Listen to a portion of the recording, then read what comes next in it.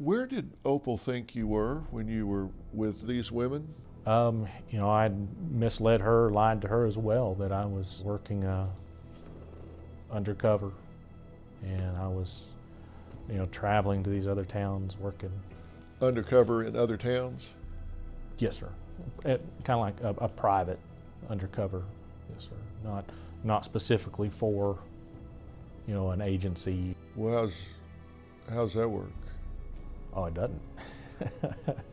That was just part of the cover. That's what I was doing. And that's just because being a police officer that fit with the narrative of your life, right?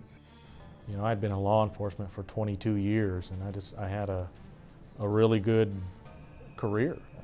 You know, I'd never been disciplined or written up, and I had the respect because of my integrity and work ethic. That she knew that and believed my story. That's one of the oldest lines in the world. I mean, it's like from the Hollies song, Saturday night I was downtown working for the FBI. I mean, you know, you say I'm undercover here, and she believed you?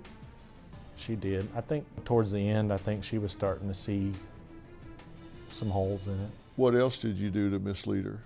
When Cecily found out that I was married, I had to come clean with Opal I told her that I was, you know, doing the undercover gig, and that I was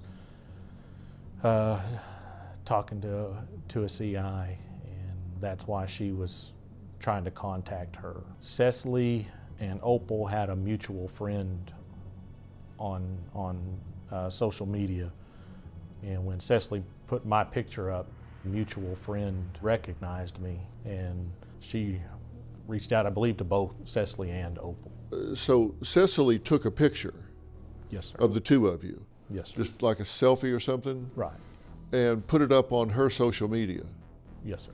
And then somebody that knew Opal that was following Cecily saw this picture, and she saw that and said, well, that's Jason and Cecily, but he's married to Opal, who I know. So she called them both? I know she messaged them. I don't know exactly how. I guess she contacted Cecily and said, hey, this is Jason, he's married to Opal. And then I believe she contacted Opal and asked if we were still married. Okay.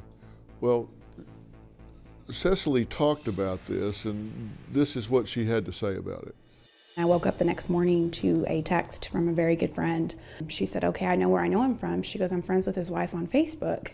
And I was completely shocked. I asked him, you know, how could you do this? And he's like, I said, you just met my family and everything. I said, so why are you doing this? He's like, no, babe, no. He's like, do you think I would actually meet your family and your kids, you know, if I weren't serious, you know, and if I were married? And again, made me feel bad for questioning him. I couldn't believe it. I would never dream, you know, that there was a whole nother person. I mean, a whole nother person that he was engaged to.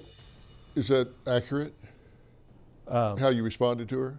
Yes, sir. Oh, yes, sir. Yeah, I was still trying to, you know, to cover it up, and I thought maybe, you know, if I could cover it up enough that I could get to the point where I could end that relationship and everything would be. In which relationship? With Cecily. That's classic gaslighting. What they call gaslighting, where somebody challenges you and you obfuscate and confuse the situation and make them think they're crazy, they're wrong. Like, oh, are you kidding me? Come on, would I do that? Come on. How could you even think that? So they're apologizing to you for doubting you when all along they're right, but you're causing them to believe they're wrong. So at this point, she wasn't just buying everything, and you actually got your wife on the phone to talk to her, to talk to Cecily. Yes, now, I've been doing this a long time. You're going to explain that to me. You got your wife on the phone to talk to your mistress to convince her that you weren't married. Do you have a story or a question for me? Click the link in the description and tell me what in the world is going on.